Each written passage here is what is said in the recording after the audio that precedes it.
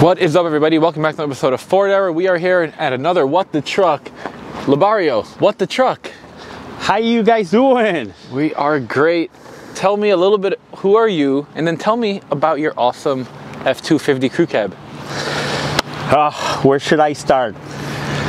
A lot of you already know me. I go by the name Liborio. I'm originally from south of the border. By a bunch of years in Chicago, and now finally in Paradise, North Texas. Oh yeah. Where, you know, I'm very happy to share with you today my 67 originally F250, which goes by the name of Levi's. And, you know, let's start with the name. Perfect. Levi's is just something that I came up with because it reminds me of your favorite pair of jeans that you've been wearing for years and years, and you just cannot get them worn down enough to throw away. I love so that. This is Levi's. I don't know, it could have been red originally and it's just so faded up that it ended up white. Who knows? But that's where the name comes from. So tell me the story on first how you love Ford trucks, and then why did you want to buy this? When did you buy it? And then how did you find it? Of course. So my love for Ford trucks comes like, you know, it was passed down from my dad that owned a 1967 back in Mexico. Is the one truck I learned to drive on. And I had always that passion for Ford trucks, but four-door Ford trucks like really hit me hard in the heart, and I was looking for a four-door truck for the longest time. Finally, in 2005, I found this one in the city of Colorado Springs. It was actually 1,200 miles away from my household in Chicago. I found it on eBay, had no engine, and after paying $1,500, I had it towed back to Chicago. So you found it on eBay, no Yes. motor, no anything, 1,500 bucks. Yes. Nice. How much was it to tow it home? I did the towing myself. I borrowed the wrecker from the shop I work on, and I towed myself. So with all the expenses, this truck was originally a little over $2,400 that it cost me with no engine. Damn. And it was F250 8-lugger. I had great plans for it since the beginning. I wanted to put a diesel engine, which I did, but I didn't like the result. Which one did you do? I did a 7.3 IDI out of like a 1989 F350. Okay. And my purpose for this truck was, my vision was to have a driver, something that would be dependable in a long ride. And when I installed the diesel engine, I found that this truck wouldn't be dependable with all the modifications that I had to do. Consider that back in those years, you know, there wasn't as much technology or resources available as far as parts. So everything was homemade, and I didn't consider that it would be dependable enough. So I scrapped that project and went back to the drawing board. I decided to put a big black 460 fuel injected engine out of a 1991 F350. That was the original donor. And so I did a conversion. I kept 4-speed overdrive transmission, electronically controlled.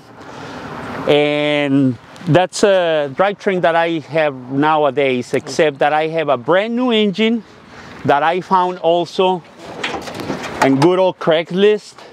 0 miles, is still in the wooden crate from Ford. Wow. And so I have a brand new engine. I had a reman transmission installed, and I also have my gear bender's auxiliary overdrive unit rebuilt at the time. So now I can do 80 miles an hour, 1900 RPMs, and the engine feels just like it's pouring. That's awesome. So, when you originally built it with the 7.3, did you do the suspension like you have on it now, or what was the progression? Okay, so it was the F250 suspension. Yes, sir. You keep saying F250, but it's got a long bed. So was it a 350 or it was a 250? Okay, it's a good point you bring up. Truck was originally 4-door short bed, which was a F250. The F350 with the long bed didn't come up until a couple years later. Previous owner installed the frame and long bed into this thing. It had a nice topper with you know, 1980s style carpet benches in there. You know, like it was a party. Yeah, like a party wagon. Oh yeah. So after I decided to go back to gas as a power plant, I swapped all the suspension from a F100. So I had the lower 3-inch DJM I-beams in the front. I did a 6-inch step on the frame, so the floor is raised 6 inches. And I have the original leaf spring setup in the back with airbags just to raise it. I have complete airbag in front, and now I have just recently installed the John rods drop beams that are 4.5 inches lower. So with the airbags, this is what I can achieve when I completely deflate the system. Man, that looks so good. Yes. Could you raise it up so I could show them the suspension? Absolutely. Heck yeah. Let's ask her if she wants to go up. So what kind of controls and stuff are you using? Okay. Another thing, when I built this suspension, nothing was being built to fit this truck specifically. We're talking circa 2007. So I had to build the whole system, you know, from scratch. Everything is handmade or home built. I mean, so everything that I have is either eBay special. There's this guy close to us in Mansfield, Pneumatics. That guy, I got most of the stuff from him. Very, very nice guy, Sunni. Hopefully this won't demonetize us. Let's go up. So everything is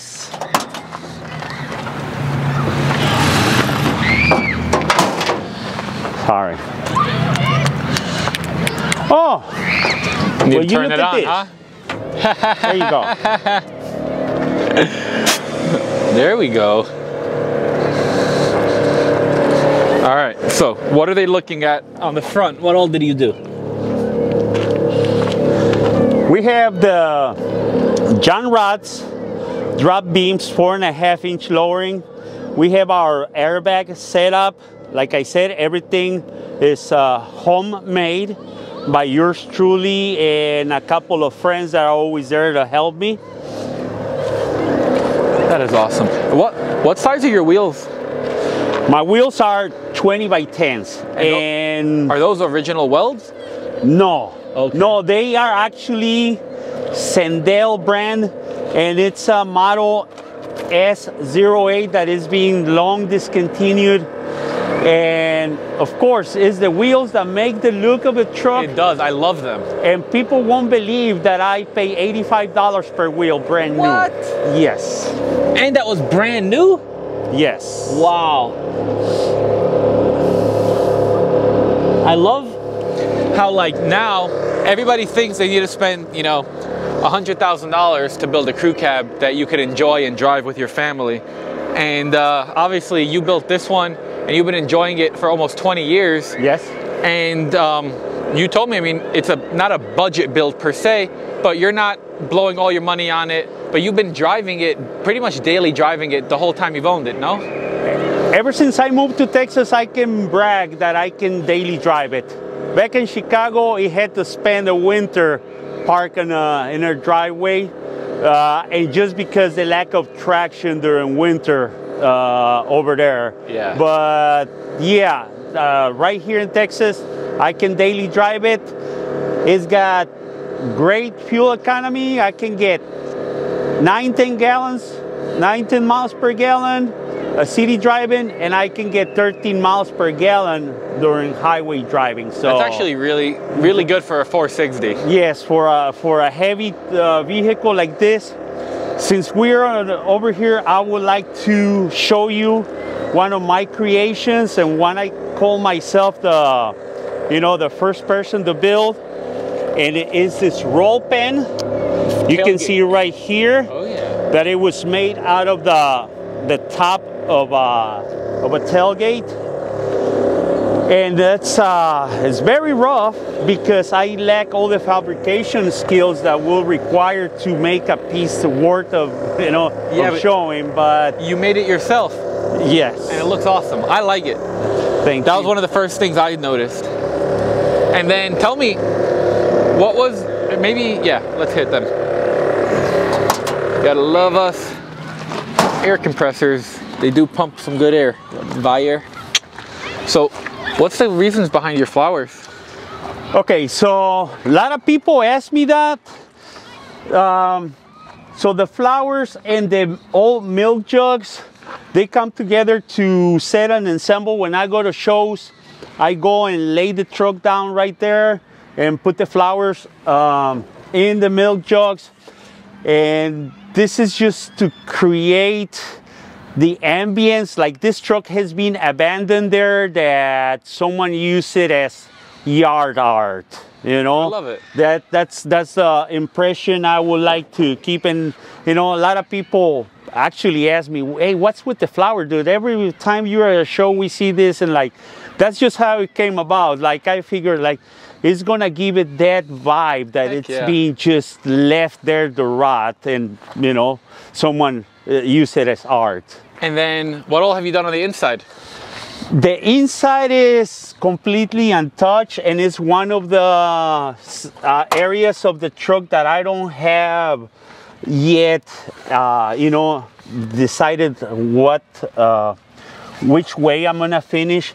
So the interior is just as I bought the truck, and the only thing that I have done is a 79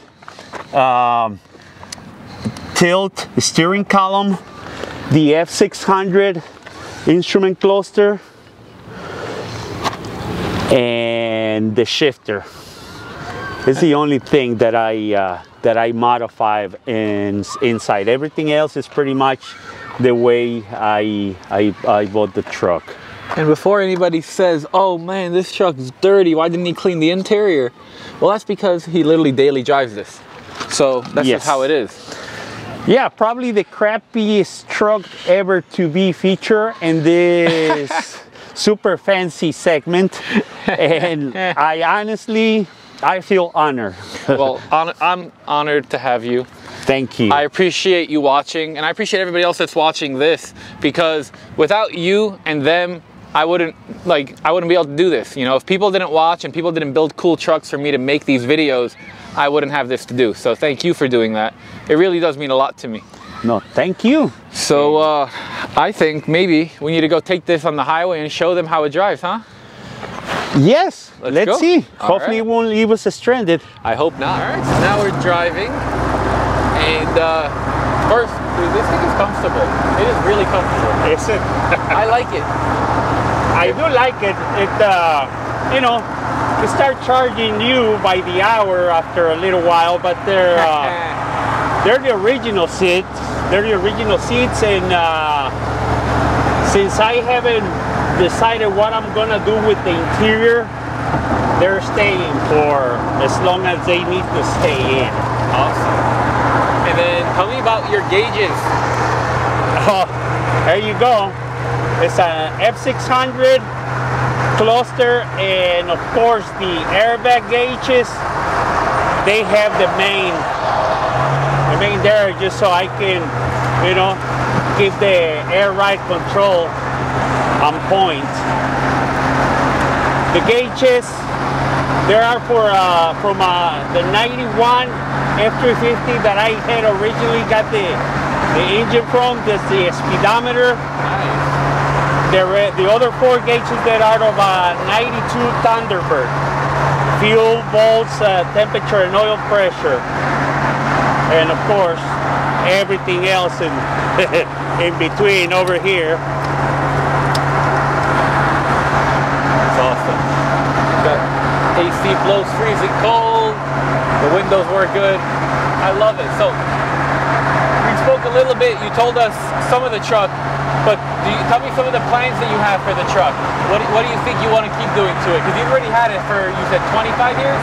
Yes, close to 20 years instead. I live in Chicago for 25 years.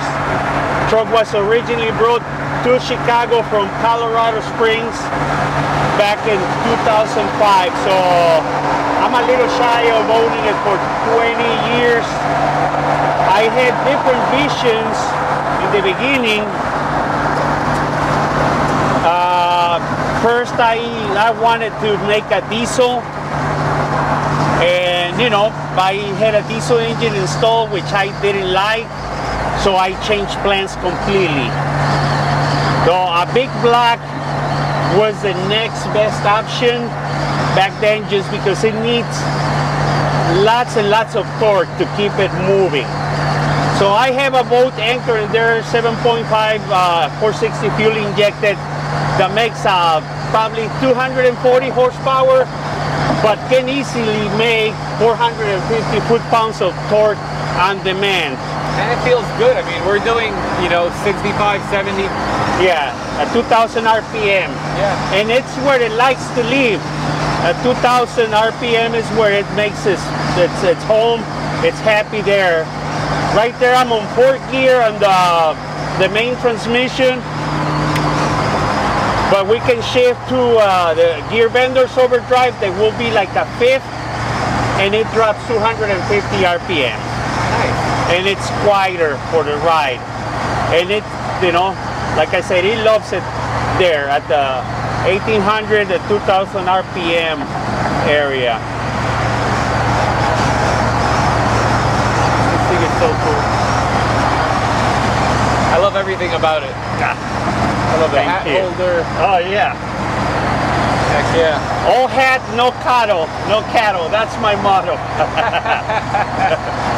Well, we're gonna enjoy the rest of the cruise. We're gonna pick you guys back up soon.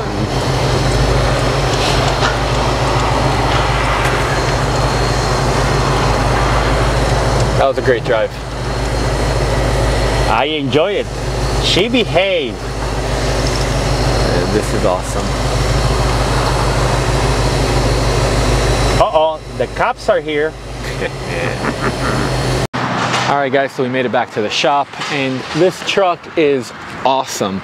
And Liborio, you're awesome. I really appreciate you taking the time to just walk over and say what's up. Yesterday in the video, you'll watch it, before you even said anything, I saw your truck parked over there. So I'm over here. You guys, if you haven't yet watched, go back on my videos. I'm at Casey's. We've been making some videos. I've been here in Texas for a while. And Liborio works here at the auto center right there. So I saw your truck, and then you came over yesterday for lunch to introduce yourself. I just want to say thank you. I appreciate you. Thank you. No, it's my pleasure. And I scratched one of my bucket lists by meeting you. It's just like I tell you, it's very awesome that there's people like you that, like, you know, take the time to feature, you know, other people's vehicles, you know, that show that the passion is alive for this whole type of pickup trucks. So like I said, it was in my bucket list to meet with you. Well, now I can scratch that off. We still got probably going to your show, maybe taking a road trip with you. Oh yeah. So this is not the last you've seen of me. No way. No, you're definitely. And thank you. For you guys, he just mentioned it. So January 19th and 20th in Key Largo, Florida, I'm making my own truck show. It's called Solos Beach Bonanza. So you can go to solosbeachbonanza.com. It's got all the info. It's a free show. Bring your truck, bring yourself, just come have fun. We're gonna have a good time. That's all it's about. And back to this video, if you can, smash the like button. It really helps me out. Drop a comment, just say hi, let me know what you think about the truck. And if you're not already subscribed, I don't know what you're doing. Subscribe. See you in the next one.